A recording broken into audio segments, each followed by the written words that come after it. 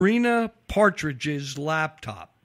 Adrena Partridge, I guess. She was in some reality show called The Hills. Mm-hmm. And he was also wearing one of Orlando Bloom's purloined Rolexes. Well, I let him keep the watch. I took the laptop. I ran it into the hotel. I went to the concierge. I said, listen, an attorney in Vegas is going to pick this up later.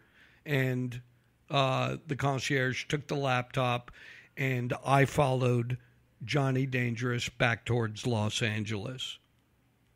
So we rolled out. I think that at this point, Johnny Dangerous was resigned to his fate. He was motivated by a sermon I gave him about how he'd wind up doing less than 2 years for the receiving stolen goods and gun charges he was facing.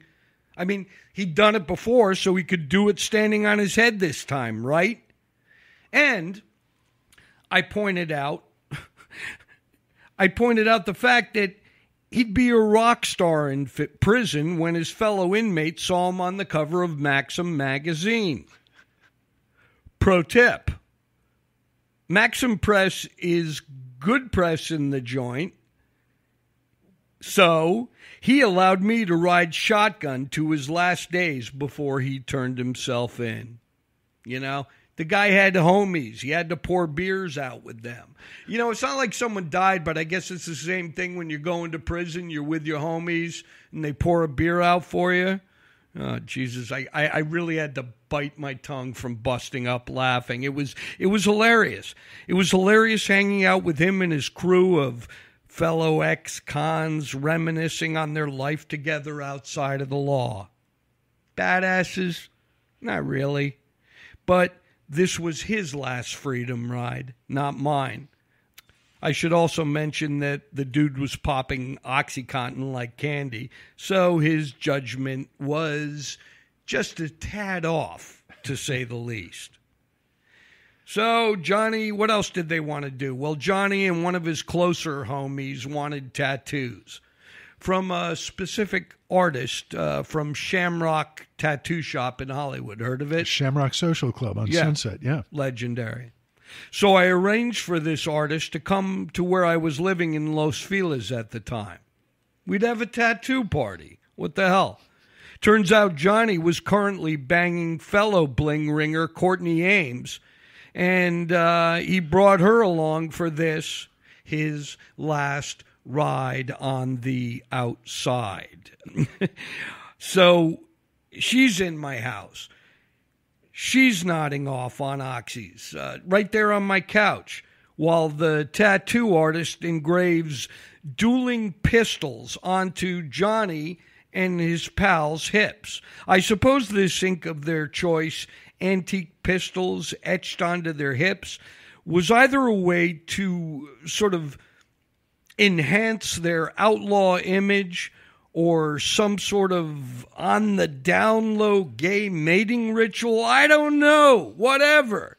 It was all so much fun to watch.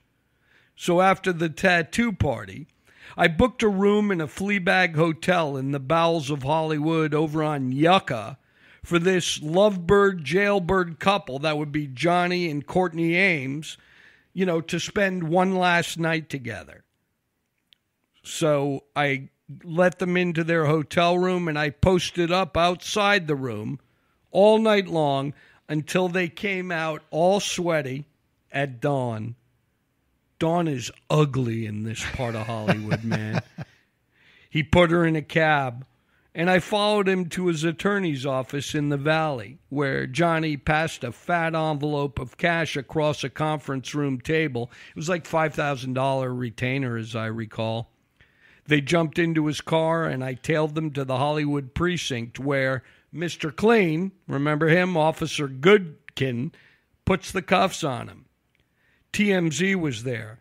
Johnny Dangerous! Johnny Dangerous, man, I fucking hate TMZ. I asked one of their correspondents if he even knew how to spell journalism. He threatened to beat me up as Johnny Dangerous was led into the precinct to be booked. Ooh, TMZ, I'm scared. The next day, Officer Goodkin calls me into the precinct. Curious, I showed up. And the motherfucker, he backroomed me. Do you know what that means? He backroomed me. Getting backroomed in a police station is something a journalist never, ever wants to happen. I've had it done twice, once in Thailand and once right then and there in Hollywood. He leads me into an interrogation room where the door locks and stays locked behind him. He gives me the cold, probing, intimidating stare for about 30 seconds, and then he gets up and he leaves the room. So I'm sitting there twiddling my thumbs. Goodkin comes back in and, fuming, he leans into me menacingly. Look, Ebner, I just want you to know that we were only a couple hours behind you in Vegas. I was like, cool. I think I smiled, knowing that was all he had. And yes, I had successfully not only scooped the LAPD, I had done their fucking job for them with some roadside attractions along the way. Meantime, Johnny Dangerous had been remanded to county jail, where he was tossed in with the worst of the worst while awaiting sentencing on his imminent guilty plea. My phone rings. Ebner, it's Johnny. What's up, man? Man, you told me I was going to be a rock star in jail. I just got my fucking ass kicked in here. I'm thinking, well, of course you did. That's what happens to fat white boys in county jail. But I was more like, sorry, pal. Keep your head up. See ya. Would not want to be ya. And about Johnny's loyalty among thieves ethos, almost as soon as he was sentenced to a couple of digits in state prison, I get a call from one of his closest homies.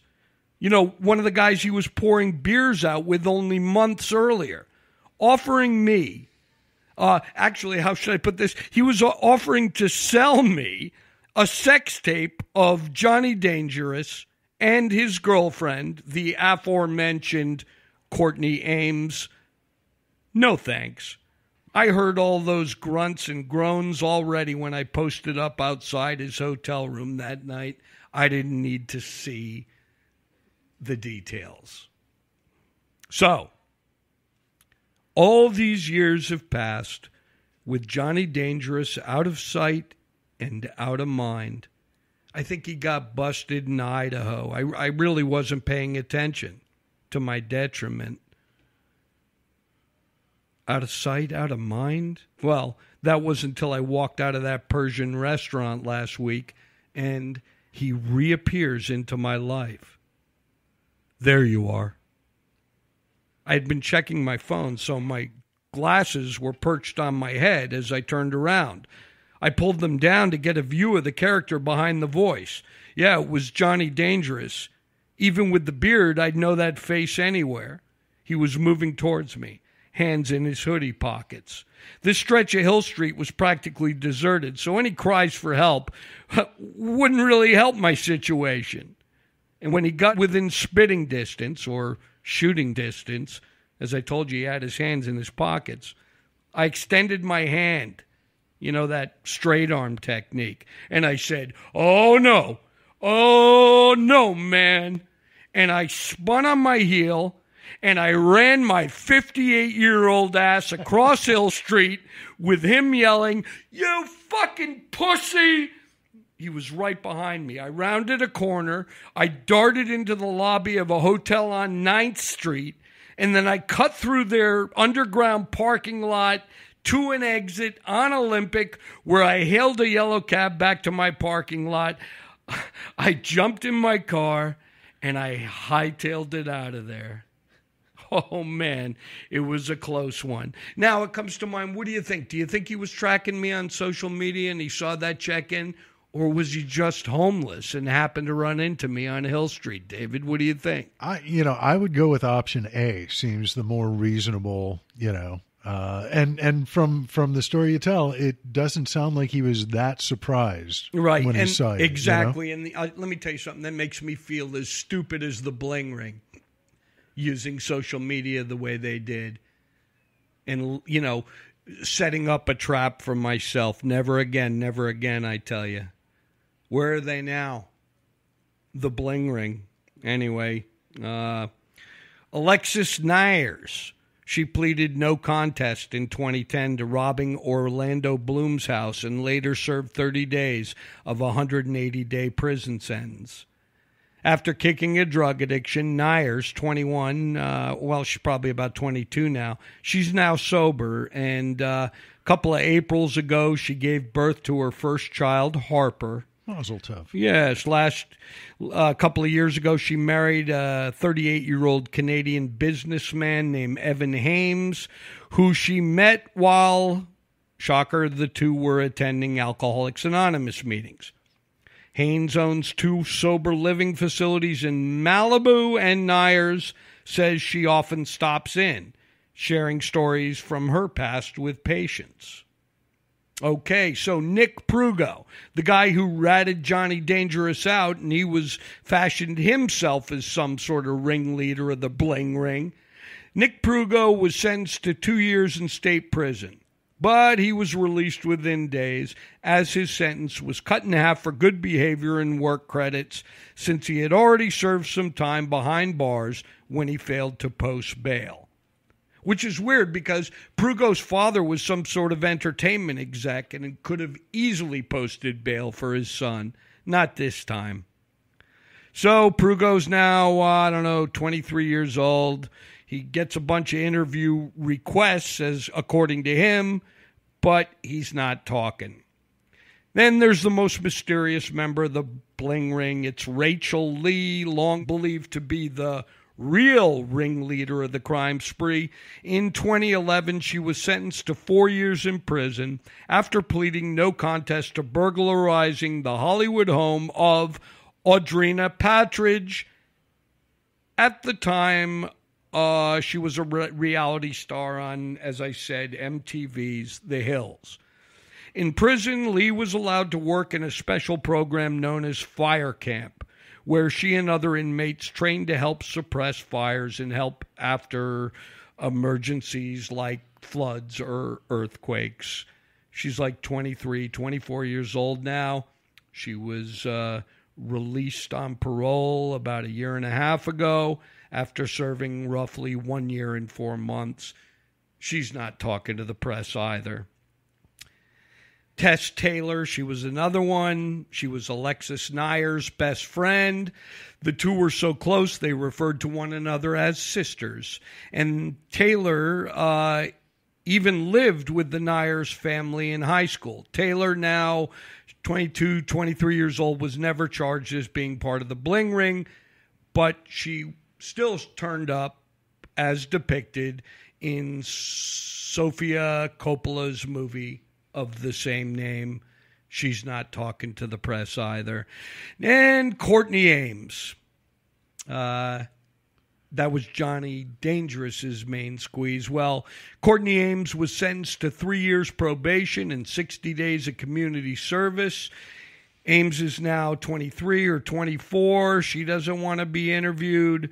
She wants to, quote unquote, avoid the spotlight. And according to her lawyer, Robert Schwartz, she is currently a student at Pierce College in Woodland Hills, California, where she is taking classes in psychology, speech, and child development.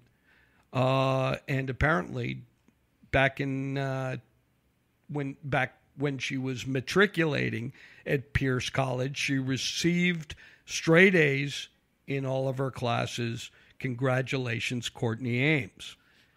And finally, there was one other guy. He was a co-fence, if you will, with Johnny Dangerous. His name was Roy Lopez Jr. He pled out on one count of receiving stolen property from Paris Hilton's home. And he moved to Texas in an effort to restart his life. He's apparently working on an oil field job. He's a roughneck, a gig that keeps him occupied about 70 hours a week or more. And that's what Roy Lopez is doing. Diana Tamayo, another